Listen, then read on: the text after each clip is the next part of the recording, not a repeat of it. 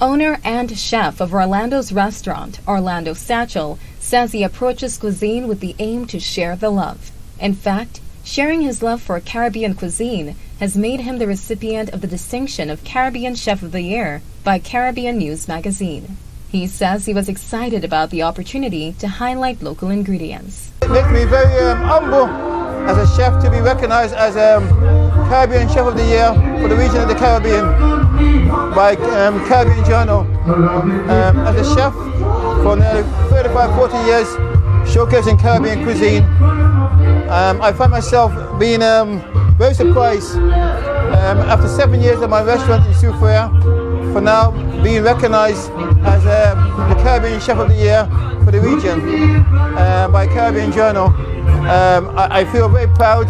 I really want people to appreciate, support local, buy local, giving our chefs an opportunity to showcase the Caribbean cuisine. So what are the local ingredients he incorporates in the dishes that have garnered so much attention? Critically, the media are the voice of the islands, so I feel very honored, and I'm happy that they like my selection of ingredients.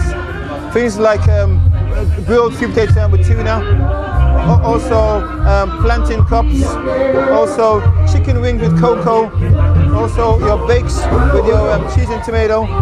Just a lot of love. The chef, who has over 35 years of experience in the field, says that this recognition was only possible through the efforts of many. I want to thank my team around me. Of course, my wonderful lady, Claudia Charmaine, who is my backbone. But of course, all the people who have worked with me over the years to showcase Caribbean cuisine.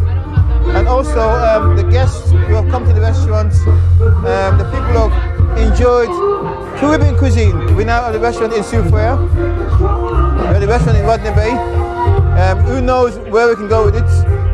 Like anything, it's a challenge, but it's about showcasing the best of the Caribbean.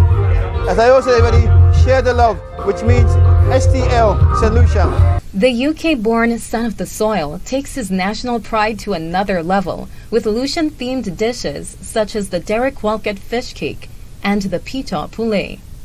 Russell Lord for the HDS News Force.